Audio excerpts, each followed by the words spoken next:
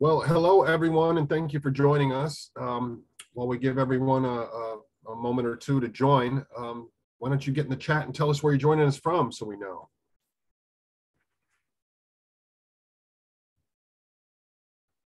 Who do we have with us today? Where are you joining us from? Tell us in the chat. We got Patricia from Milford, Connecticut, and Donna from Milford, Connecticut.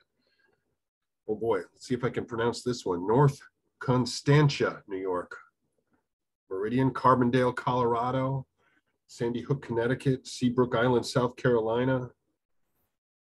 Danbury. New York City. Rockaway. Queens. Is there closed caption capability? If our IT person can answer that, we've had that in the past. I don't know if we'll be able to do that, but we'll get our best people on it right now. Islip, Long Island, Massapequa. Hi, my name is Rich Merritt, and I'll be your host today. This webinar is brought to you by the Audubon State Offices of Connecticut and New York, whose mission it is to protect birds in the places we all need, in our forests, on our coasts, and across local communities. Note that this webinar is being recorded and will soon be available on our YouTube and Facebook pages. Questions are welcome in the chat box at any time, and we will have time at the end for Q&A. Today's webinar is about coastal stewardship and the efforts that are being made to make beaches safer for birds. And with us today to present on this topic is Corey Folsom O'Keefe and Shelby Casas. Corey is the Director of Bird Conservation for Audubon, Connecticut. And in this position, she oversees Audubon's coastal stewardship and resilience efforts. Corey leads the Audubon Alliance for Coastal Waterbirds, which assists the Connecticut Department of Energy and Environmental Protection's Wildlife Division with the management of the piping plover and other beach nesting birds. She also oversees the Wildlife Guards program, which educates, mentors, and employs Bridgeport and West Haven High School students as beach nesting bird stewards. And with us is Shelby Casas, the Coastal Program Associate for Audubon, New York, based at the Theodore Roosevelt Sanctuary and Center in Oyster Bay. She oversees the monitoring and stewardship for federal and state shorebirds of concern for Audubon on multiple sites across Long Island. Good afternoon, Corey and Shelby, and thank you for joining us. Thank you for having us, Rich. All right. Shall we go ahead and get started? Please do. Everyone's anxious to see what you're going to talk about today, so thank you. Okay. Well, good evening all. Good afternoon all, and thank you for joining us for Audubon Connecticut's monthly webinar. Today's presentation is on the birds that use our coasts, the work that Audubon does to steward these species, and how you can help. But first, I want to tell you a little bit about the National Audubon Society, which Connecticut and New York are a field office of. The National Audubon Society's mission is to protect birds in the places they need today and tomorrow. Through science, advocacy, education, and on-the-ground conservation, we are protecting birds in the places they need throughout their life cycles, on the breeding and wintering grounds, and also at the places that they stop between the two. In addition, our state programs, nature centers, chapters, and partners reach millions of people each year to inform, inspire, and unite diverse communities in conservation action.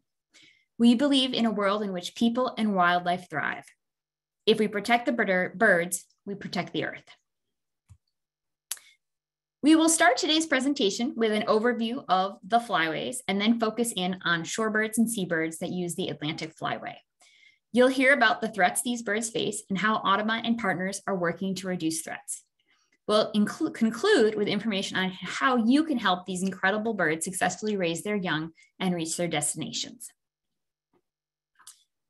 Birds are amazing. They travel the globe as they go between their wintering and breeding grounds, often stopping to rest and refuel along the way. Shorebirds and seabirds have some of the longest migrations of all birds. In fact, 2/3 of shorebird species that breed in North America travel from breeding grounds in the Arctic to wintering grounds in Central and South America. The Arctic tern has one of the longest migrations, between 37 and 50,000 miles a year as it travels between the Arctic and the Antarctic. For shorebirds, spring migration tends to be quick, with adult birds rushing to the breeding grounds in hope of getting the best territory and a mate, while fall migration extends over a larger period and includes a mix of adults and the young of the year. During these journeys, stopover habitat, places with abundant food resources where birds can replenish their energy reserves quickly, are critical. Stopover habitats aren't just on the coast.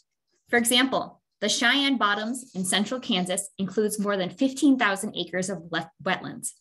Located at the heart of the Central Flyway, 39 species of shorebirds have been spotted at the bottoms. And for 10 of those species, significant percentages of their populations stayed at Cheyenne Bottoms. To ensure that we have healthy shorebird populations into the future, the Western Hemisphere Shorebird Reserve Network was launched in 1985. This voluntary network of 114 sites and 434 partners working in 18 countries includes 38.6 million acres. These sites are managed for effective conservation, resulting in healthy shorebird populations and habitats. A number of network sites are within the Atlantic Flyway and include the Altamaha River Delta in Georgia, the Barrier Islands of Maryland and Virginia, the Delaware Bay, Edward B. Forsyth National Wildlife Refuge in New Jersey, Monomoy National Wildlife Refuge, and Great Marsh in Massachusetts, and the Bay of Fundy. At this point, I'm going to pass the mic to Shelby to tell you about some of the bird species that use these sites and other sites along the Atlantic Flyway.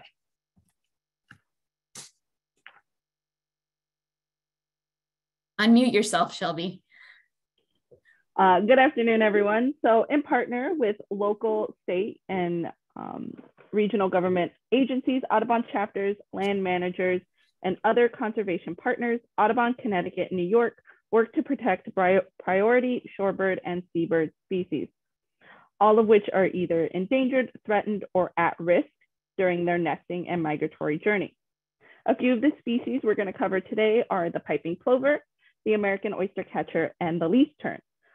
These beach nesting birds nest on sandy beaches and islands across New York and Connecticut. The beach is where they have habitat to nest, and the water is where they have their food. The piping plover, like many of these species, is a migratory bird spending its winters in the Southern Hemisphere, including areas like the Bahamas. During the spring, they migrate north to their breeding habitat, which includes Connecticut and New York. These birds use this time to establish territories, find mates, and start their limited breeding season. Piping plovers are territorial nesters and will defend their nesting area, mate chicks, if a new plover enters territory during the nesting season. They lay around 3 to 4 eggs in a shallow depression called a scrape.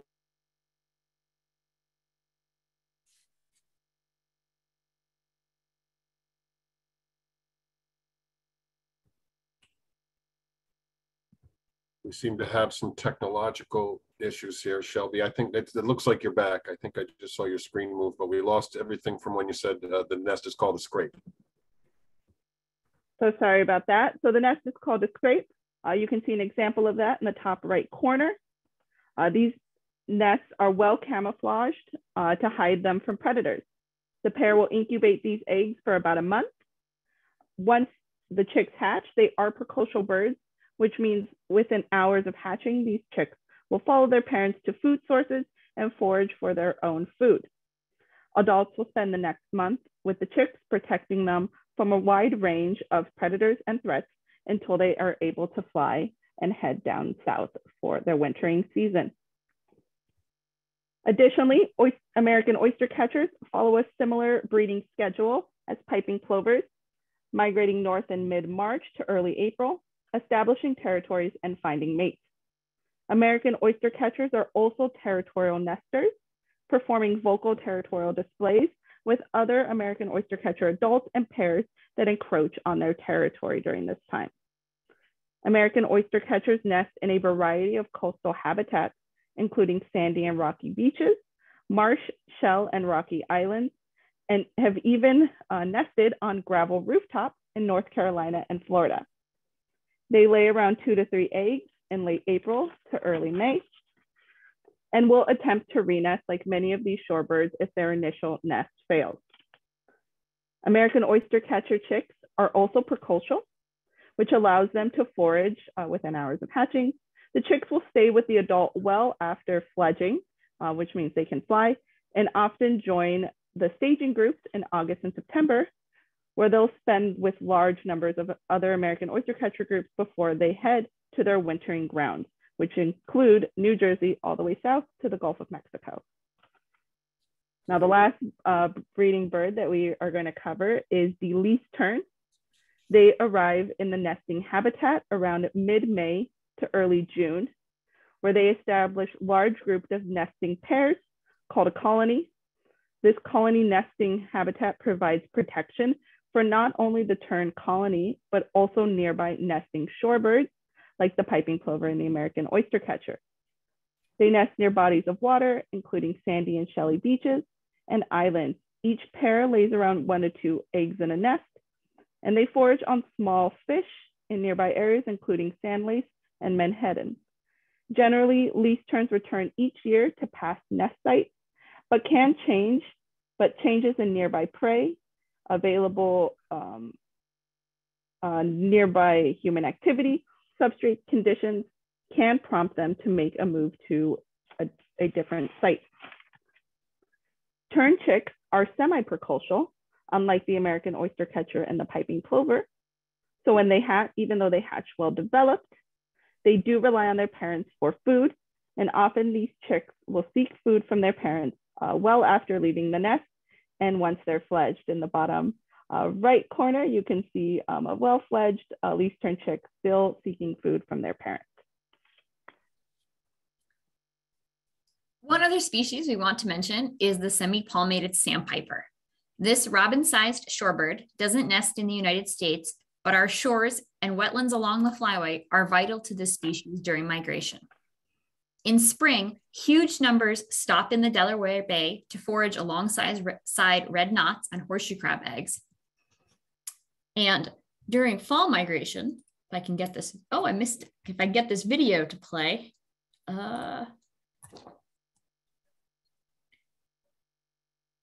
I'm having trouble getting the video to play, so it is what it is. Oh, here we go. Oh. There we go. During fall migration, bird watchers will find large groups at many locations along the Atlantic coast. For example, Connecticut has 3 globally important bird areas for semi-palmated sandpiper, where thousands of individuals can be seen from late July to early August. This is a video from Stratford Point, which is located at the mouth of the Housatonic River. And you can see all the semi-palmated sandpipers, as well as some ruddy turnstones and dudlands actively foraging along the shoreline at a sort of mid-tide and rising.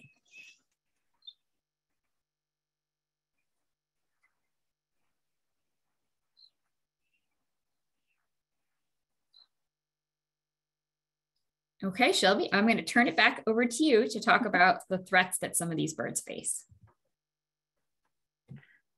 So piping plovers were actually driven to near extinction around the turn of the century by extensive hunting for meat, sport, and for the millinery industry. With the passing of the Migratory Bird Treaty Act in 1918, piping plovers began to recover by the mid-1920s. The population peaked around the 40s, but declined once again due to development and recreation following World War II. So continued human pressure, such as coastal development, recreational activities, and disturbance by off-road vehicles have reduced the available suitable breeding habitat for both the piping plovers and other shorebirds. In 1986, the piping plover was listed as threatened and endangered on the Endangered Species Act. Currently, beach nesting birds face many threats, including sea level rise, habitat loss, and predation from non and native predators. With increasing damage to coastal areas by storms and flooding on the rise, shorebirds can lose nesting habitat both before and during the nesting season. Often nesting areas can flood during the breeding season, leading to a loss of a nest. In the bottom right picture, you can see a flooded nesting area on Long Island, which includes a piping plover nest exclosure. Loss of nest during the breeding season can cause a pair to restart their nest later in the season during the hotter months, when they do lead to more heat exposure to the eggs. Additionally, these birds need to evade a variety of predators, both avian and mammal. Predators can eat eggs or young chicks, and often these predators hunt at night like foxes and can only be identified as the predator that caused the nest failure through tracks or through predator cameras set up at nesting sites. Human disturbance poses a major threat to both beach nesting and migratory shorebirds. Beach recreationists and cars can crush eggs and scare predators off a nest, exposing eggs to the sun and extreme temperatures, also to nearby predators, and interrupt foraging and roosting. Trash left at a nest site or washed up can entangle birds or can be ingested. Trash attracts predators like crows and raccoons, leading them to nearby nests. Additionally, dogs, especially off-leash dogs, can scare birds and accidentally injure unfledged chicks, as well as exhaust migratory shorebirds at their limited resting stopovers.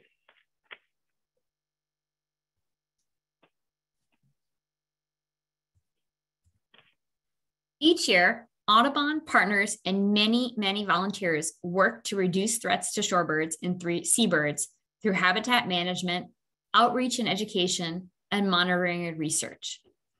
At nest sites, a number of strategies are used to reduce disturbance. For example, symbolic string fencing and signs alert visitors to nesting areas, and exclosures prevent larger predators from accessing eggs. Habitat can also be enhanced.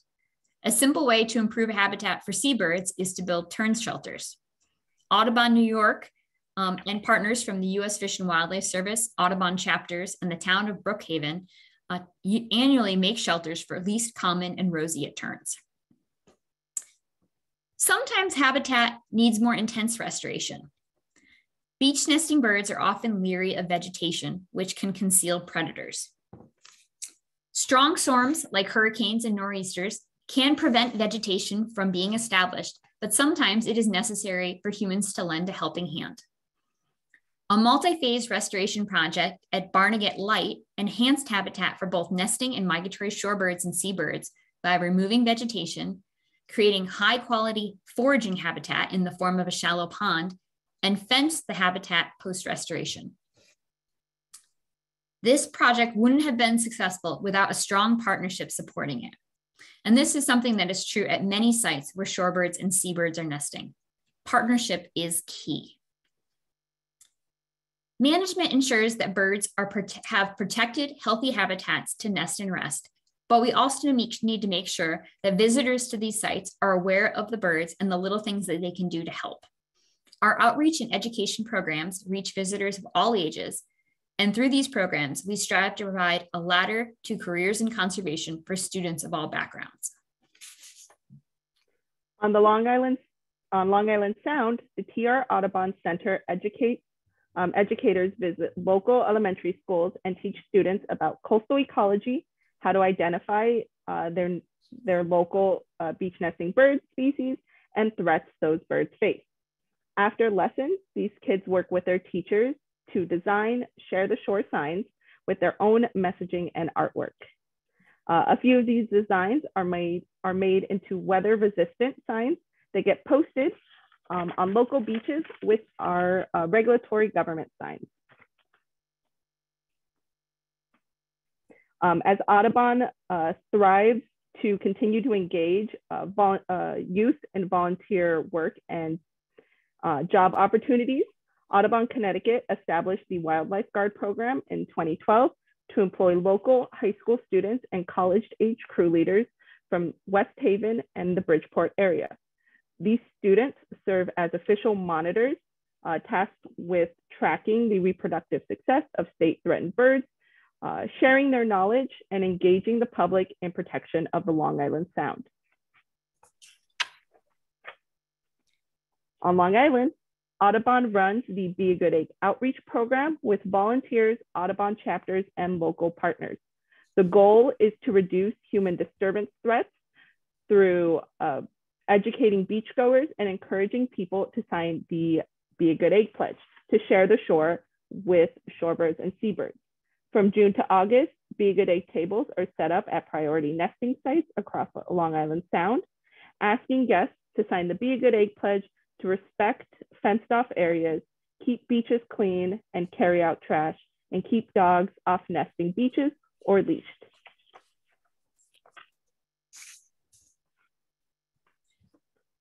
The last component of our coastal stewardship work is monitoring and research.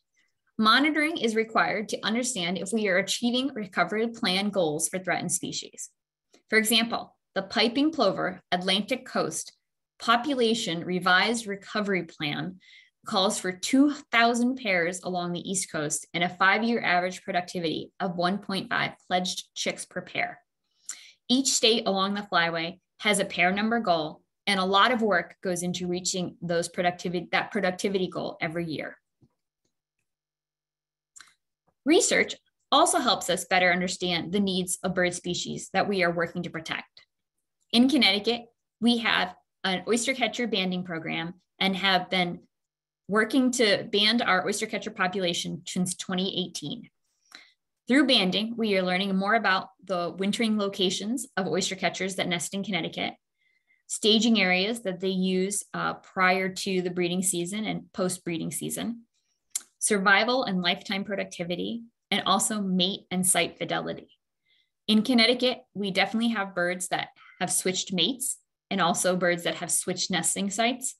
And in Connecticut, there's actually a threesome oystercatcher group that is pretty interesting to study. In 2018, Audubon New York and Connecticut partnered with Virginia Tech and groups along the Atlantic Flyway in a shorebird disturbance survey project.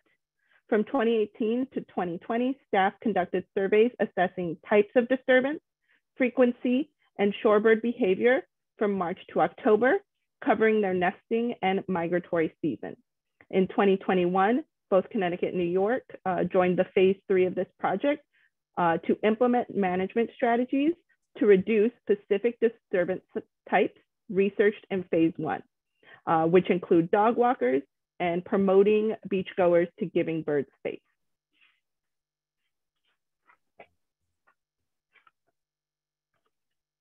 Now, how can you help? One of our greatest ways that we work to promoting shorebird success is getting people involved, educating people in the shorebirds, and attending presentations like this. So step 1, we always ask people to be a good egg, whether that's taking the pledge, but also just remembering our Share the Shore messaging, which Corey's going to cover a little bit more. During the breeding season, which is right now, we ask people to respect that fencing area and enclosures, keep pets off of nesting beaches, or to check dog rules for beaches you're visiting, and observe the tide when you're visiting your local beaches.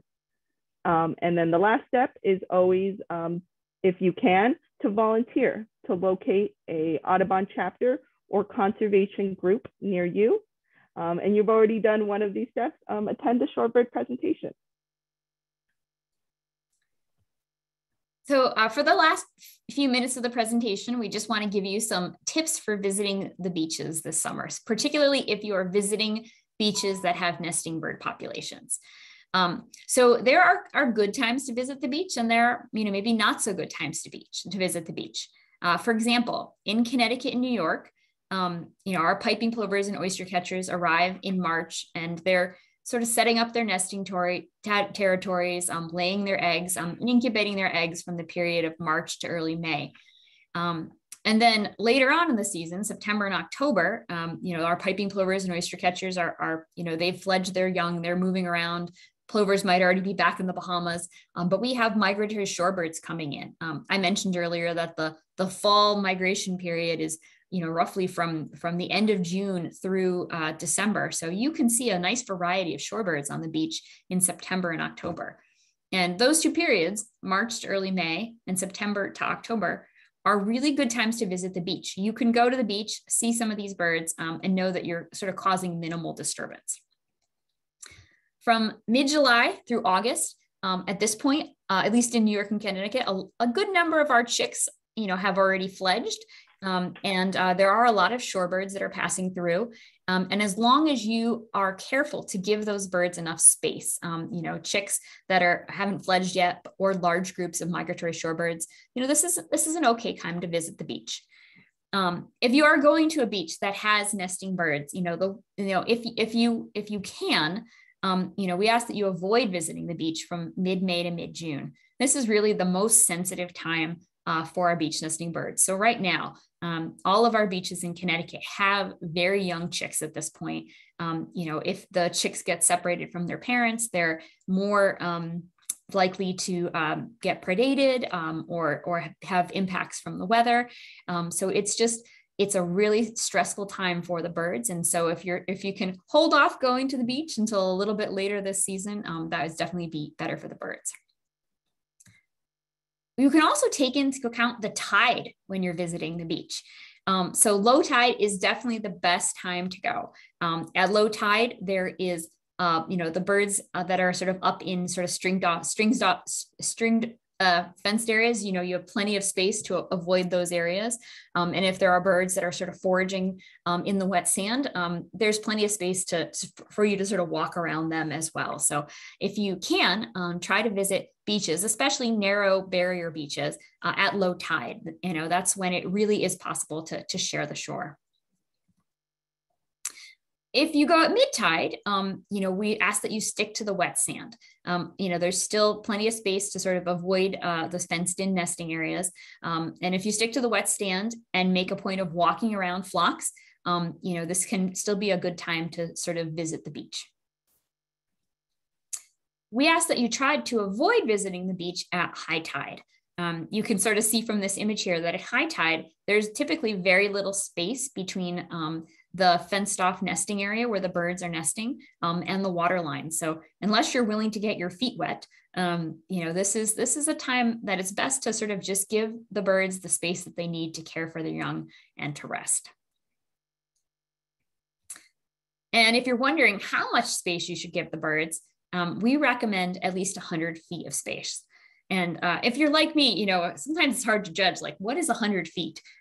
It's taken many years of doing bird surveys to figure out what is 100 feet just visually. But to give you an idea, that's 16 beach towels or 20 dog leashes or 6 kayaks. So those are just some examples of what 100 feet is. And if you can give, birds with nestlings, birds with nests, or good sized flocks of shorebirds 100 feet, it will give them the space that they need to raise their young and rest and refuel before they continue their migrations. And with that, we want to thank you for joining us for today's presentation. We are thrilled to have the opportunity to tell you about the birds that use the Atlantic Flyway and all the things that you guys can do to help them out this season and beyond. So thank you very much. And we're glad to answer questions now.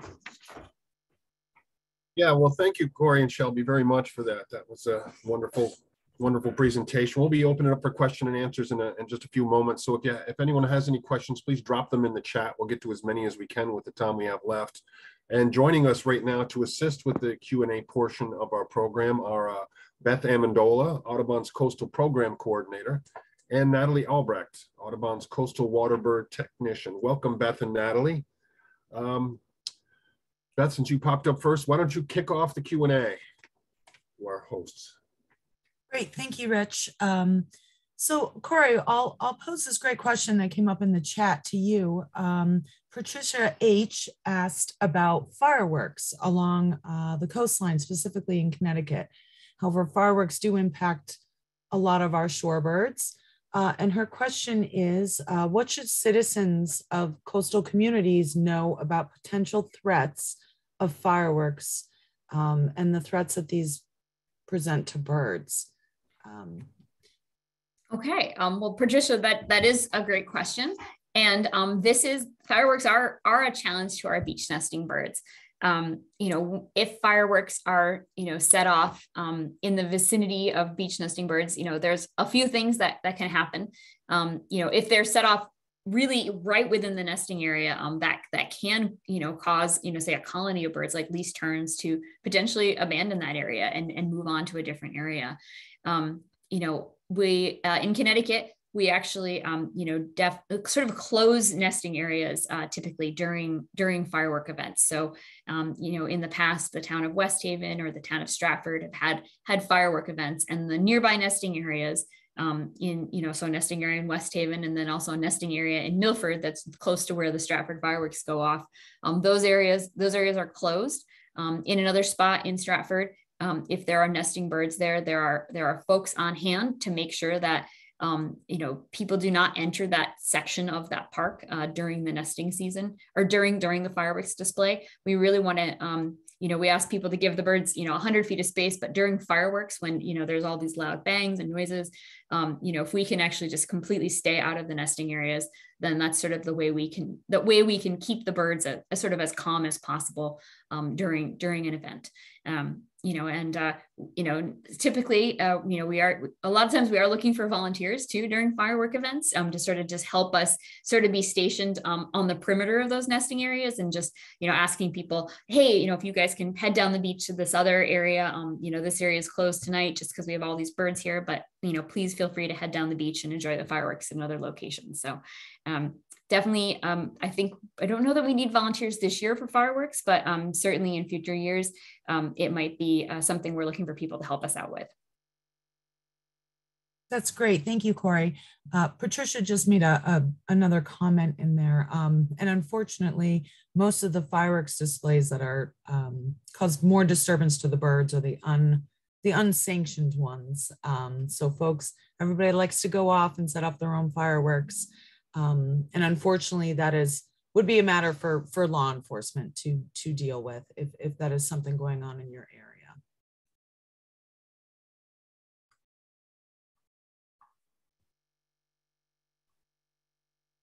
And then we had another question from Mercedes G.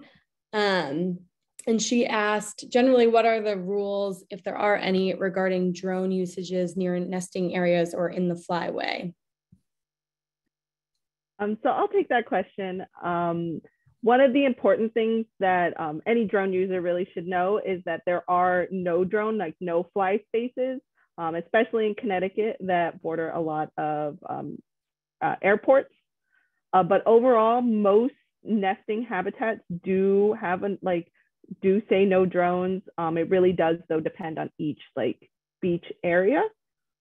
But it is preferred that drone users do not fly over nesting colonies. Birds can interact with them. It can lead to injuries. Drones can crash and unfortunately end up in colonies, which can also injure birds, both the adults and chicks. So it is preferable to not fly drones over nesting beaches. Thanks. I got a question then. The exclosures that Shelby, both you and Corey had described briefly. I think Shelby, you showed one that had been flooded out. Are those exclosures, are they there, permanently, and then birds find them to nest under, or are they set up over nests on an annual basis? And what exactly are those things, I guess, is the question. I guess I'm asking Shelby, but Corey, feel free to answer that as well. So piping plover exclosures, and the exclosure structure is only used for piping plover nests, is usually made out of chicken wire. They are put right over a full piping plover nest, so about 4 eggs. They are placed as soon as the nest has a full clutch, and they do stay for the remainder of the season, mostly due to the fact that least terns and other colony nesters do tend to nest around in those same areas, so as to not disturb nesting lease turns or common turns, we do leave those exclosures in place until the birds leave. But once those piping plover chicks hatch, they don't tend to see the exclosure as like a home base. They do kind of work or like walk around the beach and don't really use it like as added protection. And I do want to note those exclosures are put up by trained staff. And so it is something that usually both Audubon Connecticut staff or Audubon New York staff or the land manager who oversees shorebirds would be the ones who would put those exclosures in.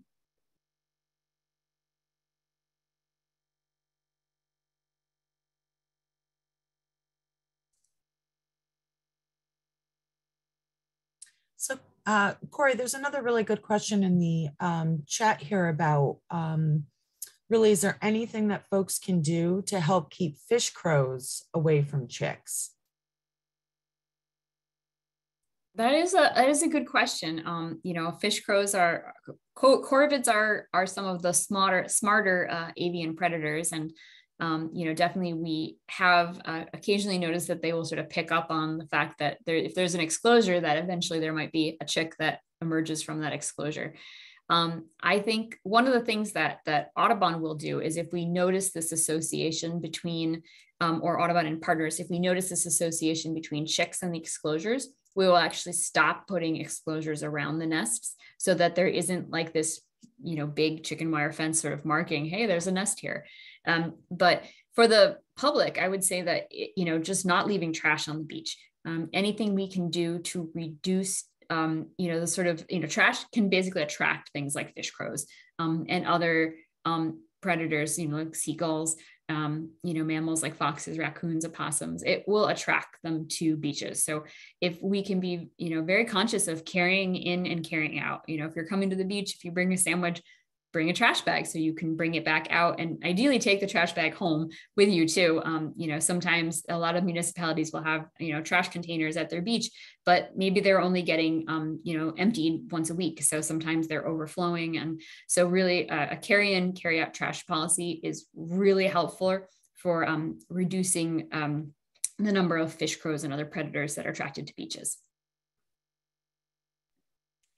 And Shelby, I have a question from Nick K, and he asked, is movement or noise more disruptive to birds, or is there a certain disturbance that's more disturbing? Yeah. So we would say definitely in like coming close to shorebirds is going to cause a large disturbance.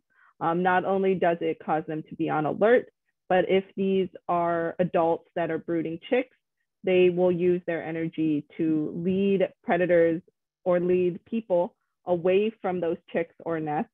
That's using a lot of their energy. It then also leaves that nest and those chicks open to predation, leaves those chicks open to, or it leaves those eggs open to, you know, the elements. And so that is a big disturbance factor. When it comes to noise, I'm assuming they're like referring to fireworks, car horns. We do see that sometimes as it can affect birds, but it's definitely more of that encroaching on their space. We definitely want to give them that 100 feet of space when possible. We want to stay out of that fencing. And we also want to keep dogs and things away that might chase shorebirds while they're roosting. And thanks, Shelby. Corey, I got a question for you. Some people want to know about that throuple of oyster catchers there in Connecticut. Is it two males and a female, or the other way? And do all three of the birds take care of the nest? That's a question for Shelby. Actually, it's on Lido Beach in New York where that's taking place. Yeah, so that's actually one of the great things about the banding of oyster catchers. It does allow land managers and Audubon to observe the different behaviors of nesting American oyster catchers. And over the year, they did find out that there is a throuple on Lido Beach on the south shore of Long Island. It is one male and two female American oyster catchers that have two nests. So yeah, and they'll just learn more from this American oyster catcher group.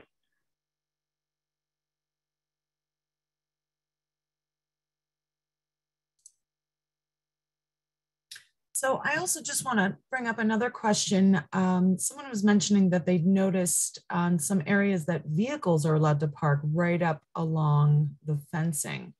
In Connecticut, we don't allow any driving on our beaches, but Shelby, I guess we'll pose this one to you, because in some places, New York, they can still drive on beaches. What kind of threat does that cause to our fresh little hatchlings? So yes, so in New York, both government officials on certain beaches, land managers do have ability to drive. Also out on the east end of Long Island, there are sites where people are still allowed to recreationally drive out on the beach. Land managers do take precautions. Any driver is usually educated. They have a top speed that they're required to do. If chicks are in the area, they are educated on that. In some cases, stewards do have to walk with vehicles depending on the type of vehicle. If an unknown driver is coming on due to maybe like a medical emergency or something like that, that driver would then be escorted by a steward. It does, unfortunately, as we mentioned in the presentation, vehicles can be a risk to our piping plovers and multiple shorebirds. One of the things that people don't realize is that those really deep tire tracks can lead a ditch that a chick can fall into. So that it can leave them stranded and unable to climb out of. One of those things is that if you do, along with that, if you do see like a hole in the sand, like a very big ditch that somebody like dug out, it's good to fill in that on a nesting beach because a shorebird could fall into it and could lead to a death.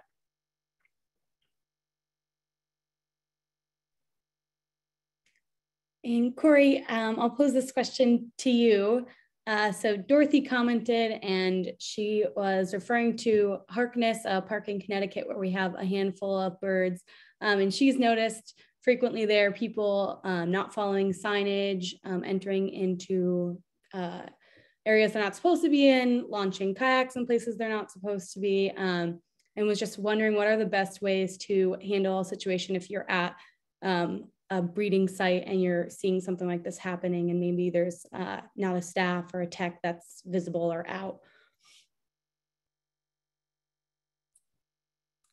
I think, there is, if you see something that, it doesn't look good, we do have volunteers that work on our beaches, and, we do ask them to, if they see somebody that's in an area that's closed or inside the string of fencing, we do ask them to engage that person and tell them, why, why they shouldn't be in that area, point out that, some birds to them and sort of explain that, these, in Connecticut, we've just got 60 pairs of piping plovers. It's a really small number of birds, and we really need to do all we can to give them the space to be able to raise their young. That said, at the same time, we don't want people to be in an uncomfortable situation. So if you talk to somebody and they're, don't respond well to it, walk away. And, at that point, go try to find somebody who's on park staff, or, you can call local environmental conservation officers as well and let them know that, you see people that are in an area that they shouldn't be in. And even just reporting that goes a long way. They may not be able to get there during the time period that somebody's in that closed off area, but they are aware of it. It's getting recorded. And if, there's a particular beach and they're getting a lot of calls about people that are going into this area that's closed, to protect the birds, they're going to start to spend more time at that location because they know that it is a problem.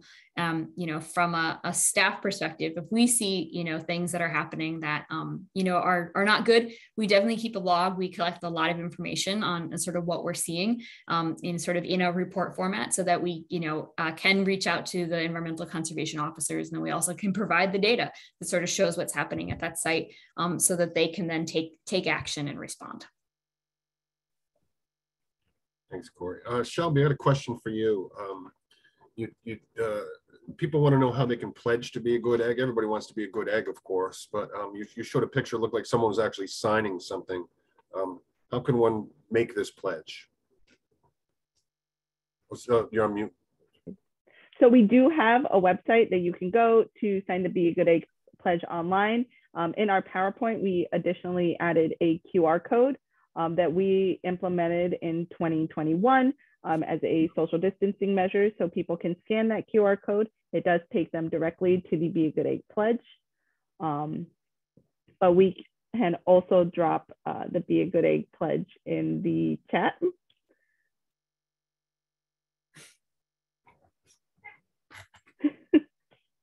Like magic.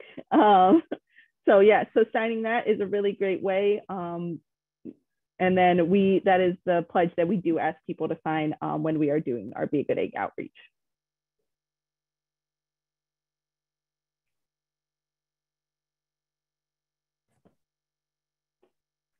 So Corey, there've been a couple of questions about piping plover and American oyster catcher behavior after hatching. So one was referring to oyster catchers. After they hatch, do the chicks and the adults stay near the nesting area? And the other was in regards to piping plovers as well. After they hatch, do they stay in the nesting area? And is that why we keep our string fencing up almost till migration? Those are good questions. So after the nest hatch, the piping plover chicks and the oyster catcher chicks are fairly mobile. Maybe for the first 6 hours, they might sort of stay near the nesting area. Sometimes the chicks don't all hatch at the same time. So the first chick might have hatched and sort of just curled up next to mom while she continues to incubate the remaining eggs. But then once they are all mobile, they will move around. Now, we keep the fencing up because that is kind of this safe area that they can go, but they do need to leave that string fenced area periodically to forage. Shelby mentioned that, birds find their food from, down by the water. So the plovers and the oyster catchers, parents and adults, parents and chicks will make their way down to the water to forage. So if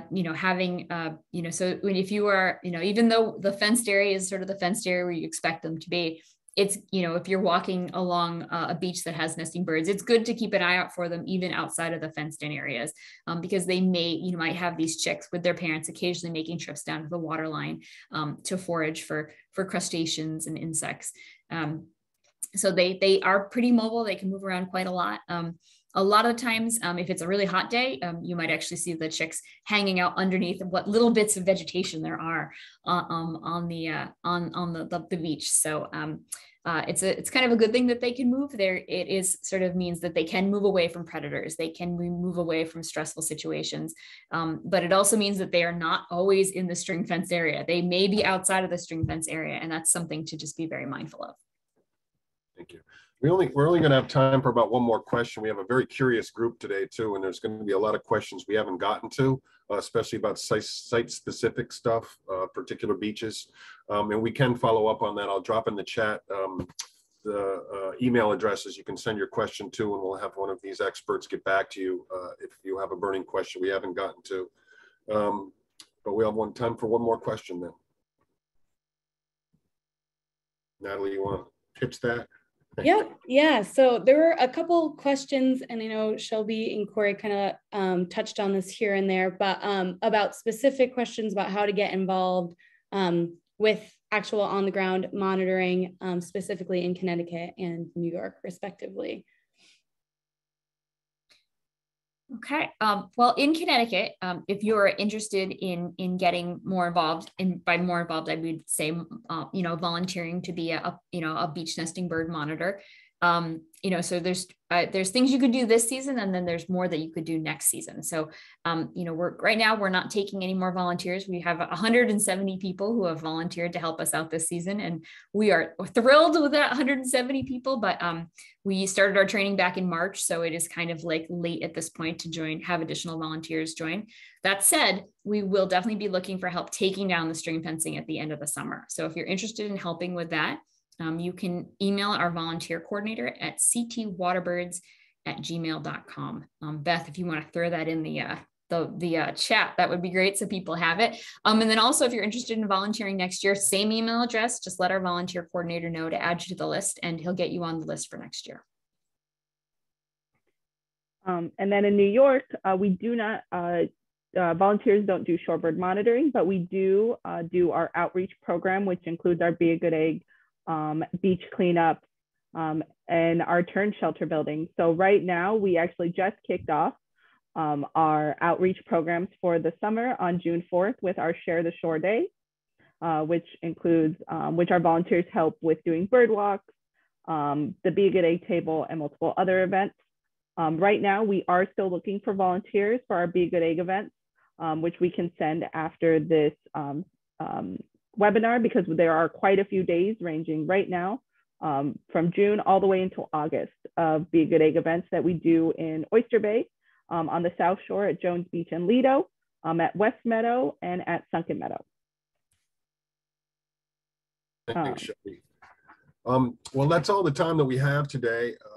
So all the registrants today will be receiving an email in the next couple of days with a recording of this, as well as all of the many links to how to sign the pledge and other links to the programs in case they want to get more involved or learn more. But thank you for joining us today, and thanks to Corey and to Shelby and to Natalie and Beth. Thank you very much. And our next webinar is scheduled for August 17th, and will feature BBC host Patrick Airy, who will present to us some biomimicry and how animals, and especially birds, inspire human ingenuity. Thanks, everyone, and have a great afternoon.